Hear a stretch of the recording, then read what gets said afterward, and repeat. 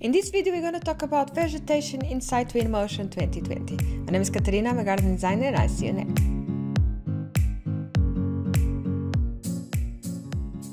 Welcome to another Garden Design Tools video. In this video we're going to talk about Twinmotion 2020 vegetation only, okay?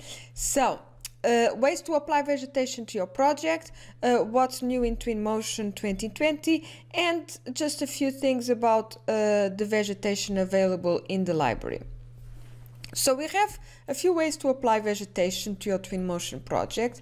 So I'm just going to go to the first one.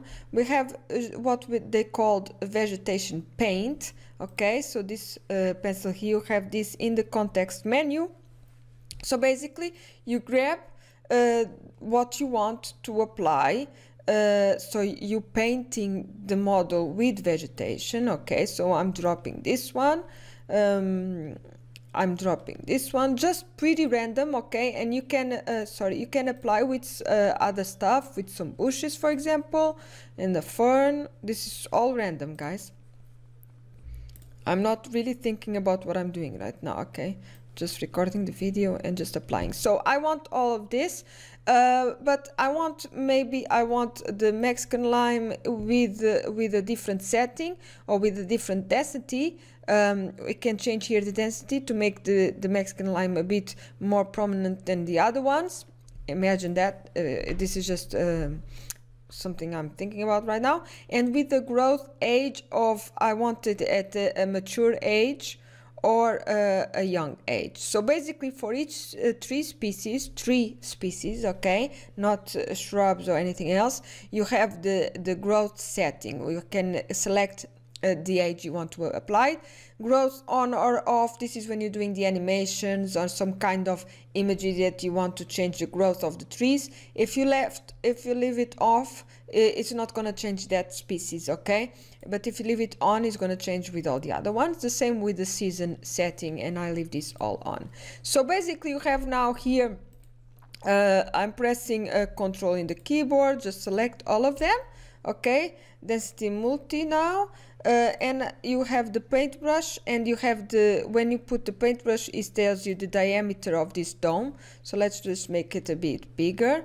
So you can see here, so you're basically painting.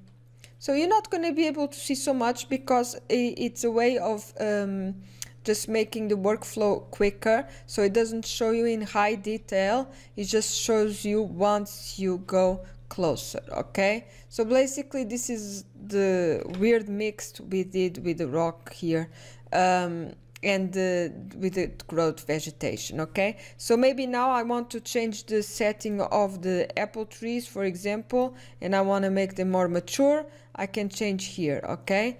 The same with the other, the bush. For example, you have only size, not growth. And be careful here with the sizes, because sometimes, depending on the species of the shrub, it just makes them taller. It doesn't really, it's not very accurate in terms of growth, okay? Be careful with that. And the Mexican lime, let's see. Let's make them mature as well.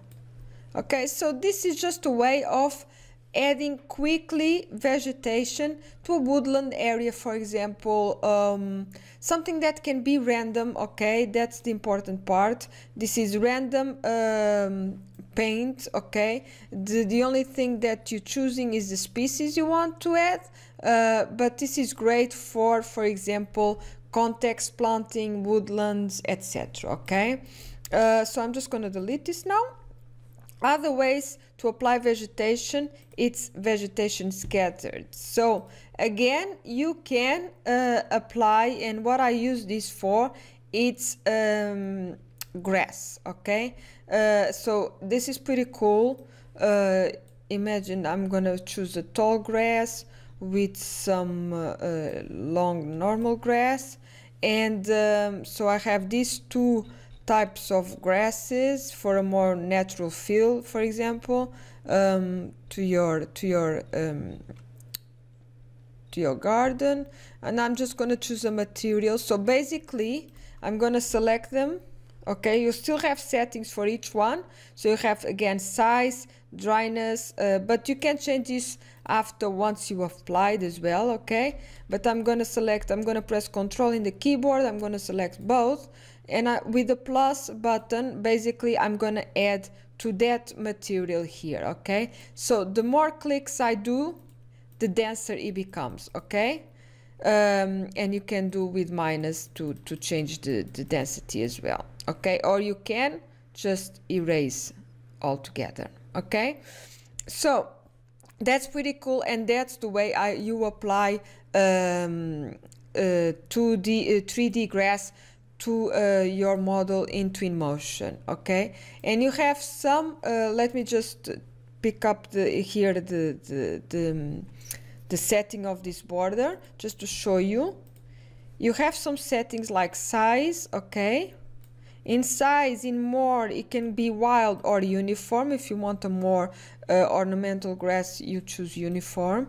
You have the coloring. Okay, dryness, if you want a bit more dry, with stripes, the grass or not. Okay, in here you have the size and the angle of the stripes. Just make sure you have it right in your garden. So you have quite nice nice settings. In the next video, we're going to talk about a little trick to apply correctly grass in Twinmotion, because normally it has the tendency to go to materials on the side. So I'm going to show you in the next video how to do it properly, doing some changes in your SketchUp model, the original model. But this is two ways to add vegetation. Again, vegetation scattered for 3D grass, perfect. Vegetation paint, woodlands, context vegetation applying in the background, but not really for the garden, to be honest. Okay, because you want to be more accurate with your positioning, isn't it? So let's just go quickly to what vegetation you have inside Twinmotion. So basically you have trees, and in the trees, okay, you have the growth setting, and the growth setting is basically you choose in what stage of growth is your trees in your model. Okay, and it's pretty cool. In the thumbnail you can see the scale of the person, okay, and plus the types of growth they have applied to that specific species, and it's really specific to that species. Okay, it's pretty accurate in terms of how that tree grows. What I really would like to see is this in shrubs and other types of vegetation. So we don't have this in Twinmotion, and we don't have a lot of options in terms of shrubs, bushes, etc. Okay, and this is something I really would love to see. They are really good quality, okay, in terms of imagery. The fonts, the rendering is pretty amazing. Okay, of this is really good quality, but we don't have a lot of options. Okay, and this is really lacking, and I hope they add soon. Like I've talked before, the plant material is really lacking in Twinmotion, but I'm sure they add soon some things for us to make us happy. It will be a great idea even if you have like purchase a bit like Evermotion does, that they have these packages of like specific collections, and you could maybe buy just herbaceous planting or something like this. That would be amazing. And that's a way of, maybe not everyone needs that much vegetation like a garden designer or a landscape architect does, but this would be a way of you and purchasing just really the plants you want. So the next video in Twinmotion 2020 is going to be about grass and how to apply it correctly, and but we're going to work in SketchUp first. Okay, so I see you guys in the next video. Don't forget, Twinmotion demo, it's on, and I'm going to put the link for the blog post for more details in the description of this video. See you guys, stay healthy, and I see you in the next video. Bye bye.